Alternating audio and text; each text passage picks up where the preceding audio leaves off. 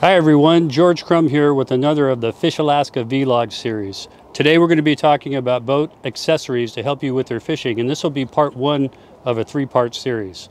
I'll start by talking about some of the stuff I have here in the back of the boat, which makes my life a lot easier, especially if I have a number of people fishing with me. And I'll start with these lead trays. These are made by Fish Fighter Products, and a lot of different companies make similar lead trays.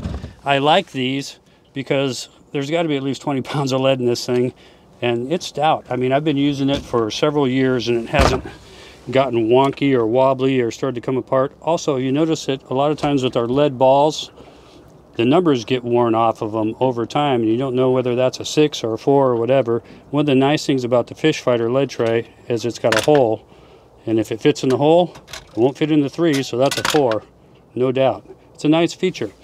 And I've got two of these. This is for my lighter applications like hover fishing or back bouncing, that sort of thing. This one on the end is just odds and ends. And this one has larger lead balls in it that I use for trolling, especially when I'm trolling big flashers and that sort of thing. Now, everybody who has a boat has tools, and what I find necessary is a pair of scissors, and I actually have 3 of them in my tool caddy here, and this is made by Rough River Marine, who is no longer in business, but this is a good tool caddy. It's really tough. It fits over the rubber gunnel that a lot of the sled type boats have. I can put it anywhere in the boat where I have a rubber gunnel,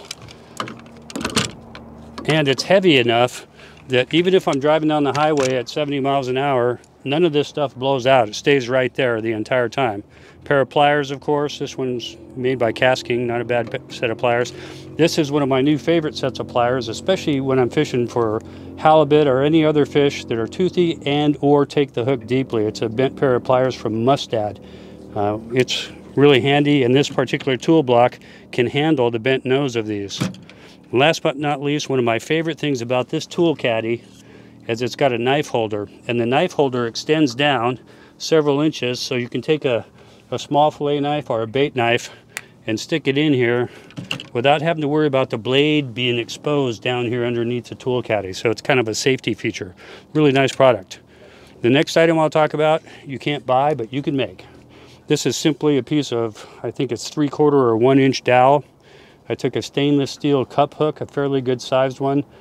I drilled a hole in the end of this, and then I put some epoxy in there and screwed this in place. And what I use this for is releasing fish that I don't intend to keep, I can't keep legally, or that are too small. It's really easy to use. Basically what you do is you grab your leader with the fish down here, imagine that's the water, grab your leader, slide the hook onto the line, push it down to the bend of the hook, and then you simply lower your left hand, lift your right hand, the hook turns upside down, the fish falls off. This thing works really good for releasing fish with a minimum amount of handling. No netting, none of that kind of stuff. So it works good. You can make that yourself. The next thing that I'll talk about back here are rod holders and rod holder systems. And I have a variety of different types of equipment on the boat. I'll start with the biggest and most obvious. This is a Fish Fighter fillet table. Other companies make fillet tables too, like FishEng products. This one is designed to fit into the Fish Fighter Products universal sliders. It's easy, it's at a nice height, so I'm not bent over when I'm cleaning fish. It's pretty easy. It's got little holes in the corners so blood and guts can go out. And in my boat, I happen to have a washdown pump right here. If you're going to order a boat over about 20 feet, I highly recommend you have at least one washdown pump in your boat, so I can rinse everything off when I'm done, clean it up, and put it away. And one of the nice things about this Fish Fighter thing is it doesn't have to stay here. It's really easy to remove.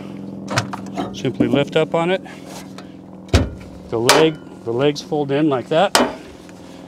You fold the back down.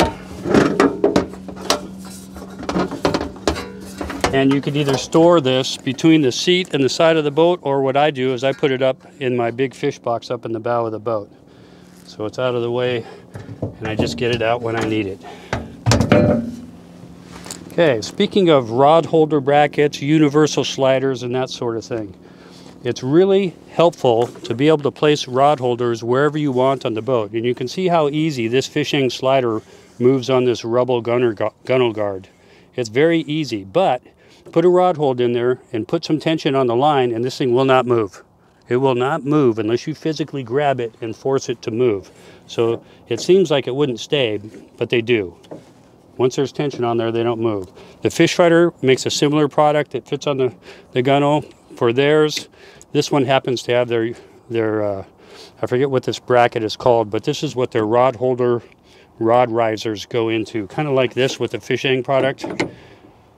Theirs go in there like that. This is a FishEng one down here in the bottom. It goes in like this. It's kind of handy because when I'm fishing out the back, let's say I have 4 or 5 people with me, I've got rods going out the sides of the boat like a porcupine. I got to put a rod for me out somewhere. This is nice because everything's kind of low back here, but this raises everything above, even above where the kicker motor would be if I had it tilted down, and I can fish this. This, of course, is on that rubber gunnel guard, and I can slide it wherever I want to use it however I want. Let's take a look at another more complete setup here. Here we have a rod holder with a Fish Fighter Products tackle tender here. And this has some unique things. First of all, you're going to run 5 miles to the next spot. You can put your rod in here like this. You can take your trolling sinker or whatever you happen to be using, drop it in that tray like that. Notice the big 11-inch flasher. I can stick in one of these slots like this. If you're using a smaller flasher or a triangle flasher, it can go in this slot. And your bait or lure can go in this tray right here. Easily fit a green label cup plug herring, maybe even a blue label one. So that's it. And when it's time to fish, once people are used to these things, it's really easy to remove the rod from the system. Grab your weight, grab your flasher. Let's imagine the boat's in motion. I'm going to drop my bait in first, then I'm going to drop my flasher in, then I'm simply going to drop my weight in like that, but not have it wrapped around the tip like that. There we go. Now we're fishing. And of course, for me, you got to have a rod holder of some kind attached to this thing. And I like Folbe rod holders. And this one's on an 8-inch extension. It's pretty easy to use. The deal with Folbes is they open up really easy if they've been lubricated properly. This one's really easy. I can do it with a finger or a thumb. But it opens like a clamshell.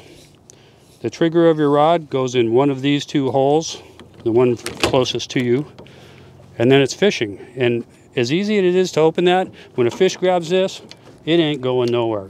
That rod is not going to come out of there. The only way a rod comes out of here is a human taking it out or human error by not putting it in correctly. So Folbes are my favorite. If I get a fish, all I have to do is lift up in front of and behind the rod holder so that the rod handle contacts these 2 places at the same time, and it pops right open. I can do it with one hand easily. I've seen people yanking on these things and having a real hard time. They can't get it open. Well, you just got to make sure that you're putting pressure on both ends of the rod holder. It works real great. You can lock these too, and if you lock them, you're not going to get it open. Nothing's going to get it open. So that's it for the tackle tray. Next, we're going to be talking about some of the systems I use to store tackle when I'm on my boat. And I have a bad habit of having way more tackle than I need on any given day.